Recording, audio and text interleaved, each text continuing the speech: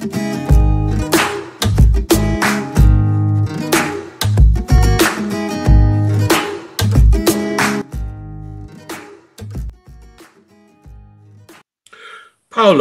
tell me about Klanglichter. First of all, where is it?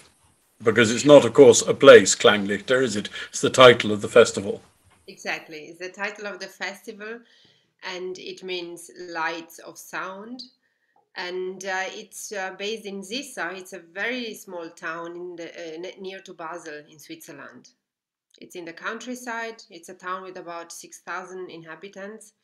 And there is a very beautiful place, very beautiful hall. It's an old fabric. How do you say fabric? Oh, factory. Factory, thank you. Yeah. Where they used to make clothes until about 100 years ago, or maybe even less. And it was renewed and they made it into a cultural center. And there is a very nice atmosphere, very nice ambient in the hall. And is it a chamber hall, or can you fit an orchestra in there as well? We do mainly chamber concerts. You could probably also with bigger groups. Bigger groups fit in there. Also choirs, chamber choirs fit in there. You could probably fit also chamber orchestra. But my festival is about chamber music with bigger groups also. But yeah. And how did you come by the name Klanglichter? It was I used to live close to Zissa in this area, and I knew this hall. And when after many different ideas, I decided that it was I wanted to go to try to organize concert there in this hall, this precise hall. And then I went there and I looked around and I tried to feel the hall to see if it was an appropriate place, because there are usually not classical music concerts in this hall. That's the first time that we did classic music concert in this hall. So I tried to feel the hall, to feel the place, and there are very big windows in this hall, and there are some columns in the middle. And there was a very particular light. It was autumn, I think. Yeah, it was autumn. There was a very particular light, and it came in very different ways. And so it was a mixture between, there was a world inside of the hall, but you could still feel the world outside of the hall. And I was very fascinated from this game of light, how you want to call it. And then thinking about this feeling, the feeling that I had there, came the name Klanglichter. And I think it's also appropriate because we want to, with the concert, we want to like set lights. How would you translate Klanglichter? Klanglichter, yeah. The sound of light. Lights, yeah. Yes, the sound of light. But its clang is more than sound, isn't it? It's a sort of the impact of light, I suppose, as well. Yeah, it's a word that can be interpreted in it has a bigger field of meaning, let's say. It reminds of many different things. And does that impact the way that you program the music? Yeah, exactly. The main idea of at the base of the festival is to play beautiful music, very simple, with great musicians. And I have the big luck of knowing many very good musicians. And the main idea was to do whatever I wanted, because often I'm mainly a chamber music pianist myself, and mainly I was asked to play this program or this program. I had not very much choice often, not very much choice in the program. And I had so many ideas. I know so many people. I would like that violinist to play that piece, and I would like to play this piece with this cellist. So that was the first aim, to have the freedom to create a place and a venue and Veranstaltung, how do you say? Sorry. An occasion to express myself through the programming, and to ask also the other musicians what would they think about the program. We make the programs also actually always together with the musicians that play in every single concert. And organizing concert in a small place in the countryside, it means to be open to a certain kind of public also. It's not a classical public of people that come dressed always perfect and they have the abonnement to the open houses. There are many of these people of music that know a lot about classical music. They do go from Zisa or from the place next to Zisa to regularly to Basel, to Zurich, to big concerts, and then they see the quality of our concert, and then they come in this fabrik, in this factory, and they found the same quality but much closer in a much more intimate atmosphere. And there are many people that came to the concert because of the hall, because they knew the hall. They went to the bar, they went to other cultural events that are happening in this hall. They loved the place, and they suddenly saw there was classical music concert, and they thought, why not? Let's have a look. And they became, they became regular customers of our concerts. Regular. Are there particular composers you concentrate on, or particular periods? Not really. It depends. We have so Schwerpunkt, so we focus on different themes every year, but but the themes are very free. It can be a composer, it can be a certain period, or just a theme. For example, this year the theme is reflections. It's a bit vague, and it's reflections about different things. For example, the first concert is next Saturday, 12th of February, and it's about Bach. The program is all Bach, and a new piece from the cembalist, he's a brilliant composer and he does improvisation on the cembalo, on the organ, on the piano, and everything. And he composed a piece reflecting on Bach music. And tell me his name again. Rudolf Lutz. He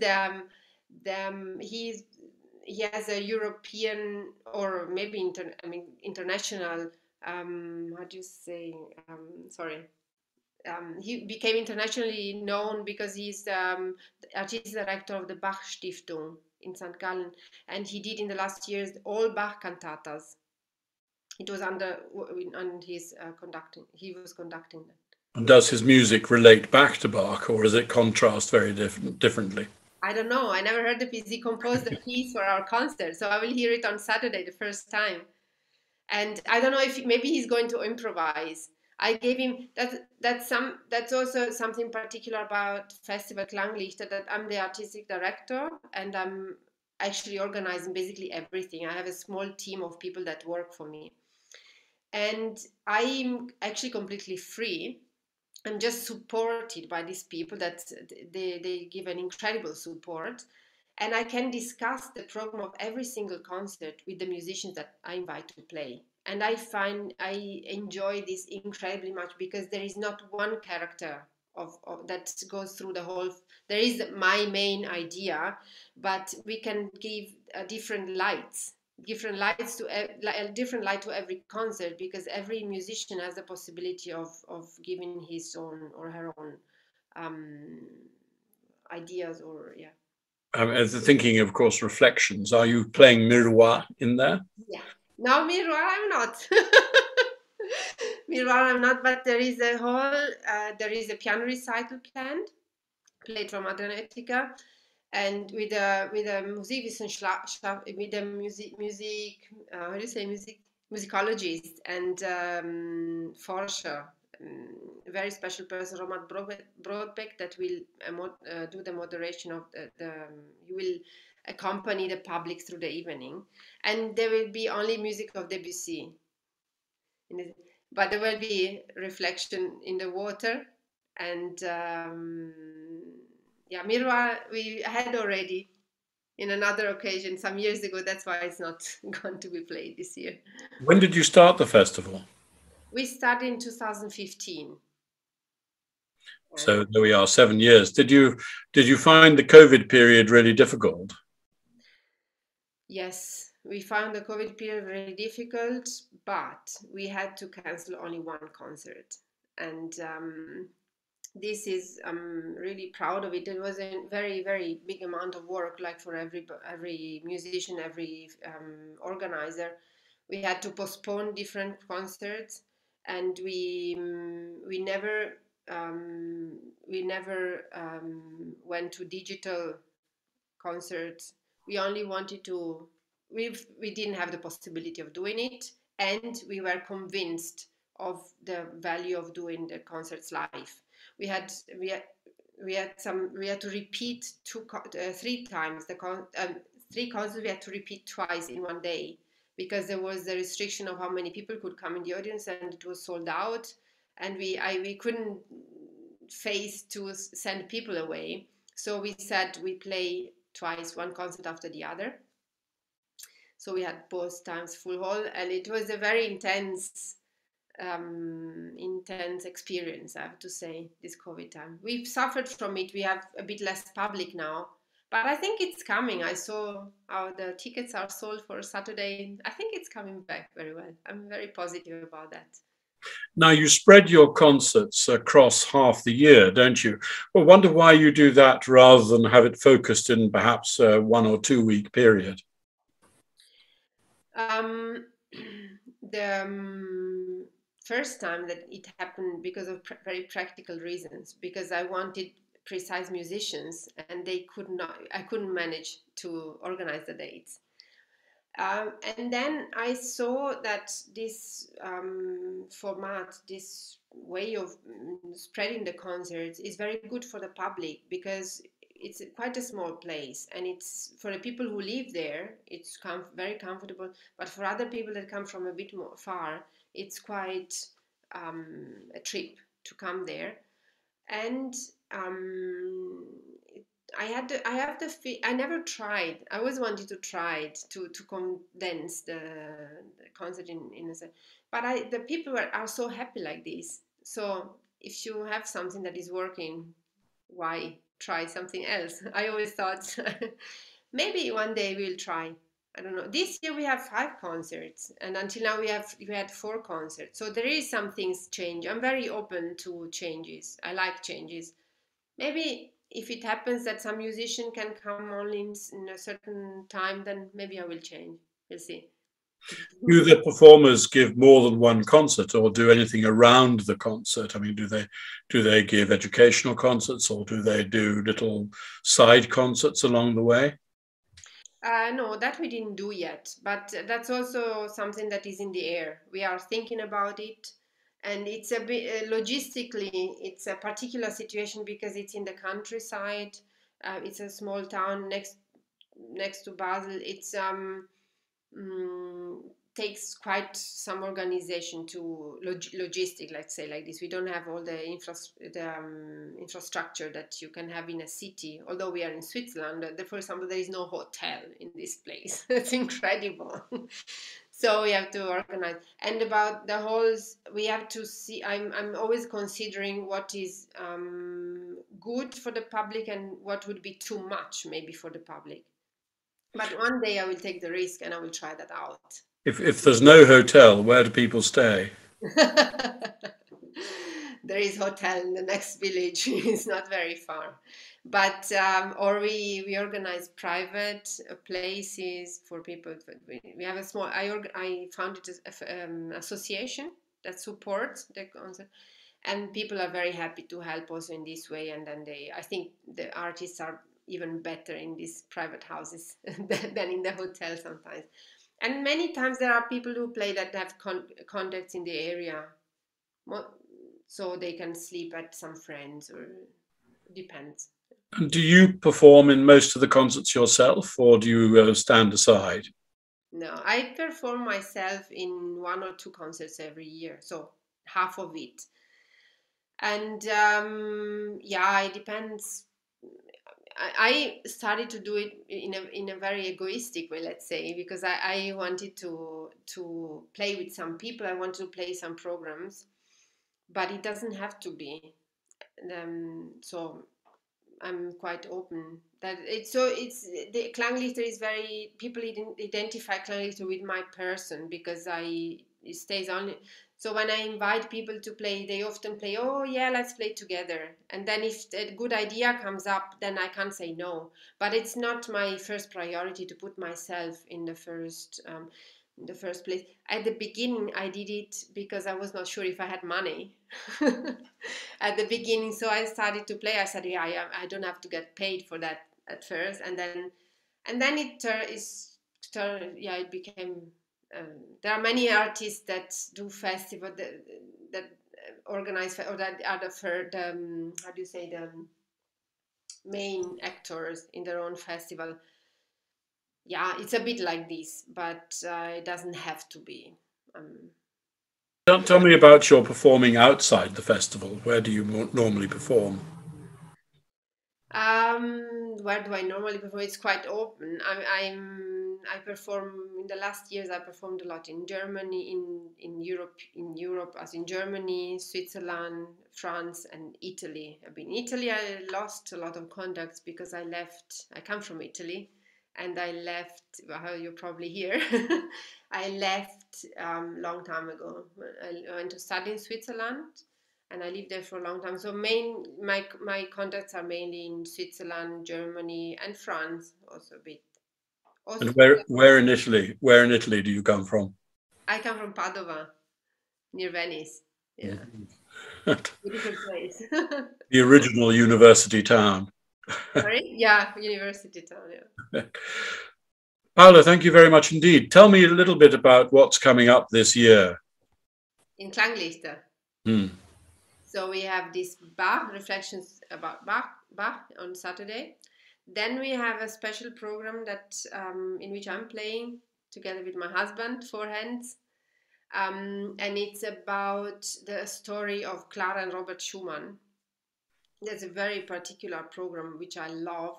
We play.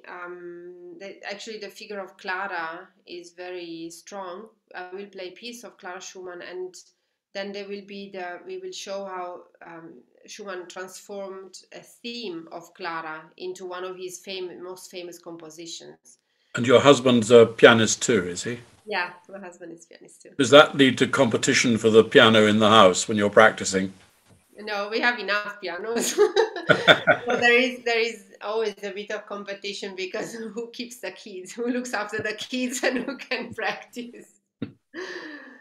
Yeah, and we want to, in this program about Schumann, and there will be also the figure of Brahms, and then we will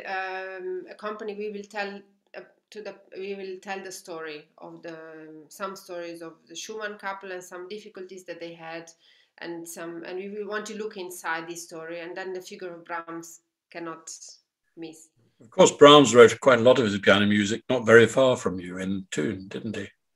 Sorry, I didn't understand that. I said that Brahms wrote quite a lot of his piano music not very far from where you are. Yeah, that's true. Yeah, and also in Switzerland. Exactly. Yeah, in Thun. Yeah, exactly. Paola, thank you very much. Is there anything we haven't talked about that you would like to say to people? I would like to say, actually, the third program in this year is something very important for me. Is a chamber choir. They will play a very special program about.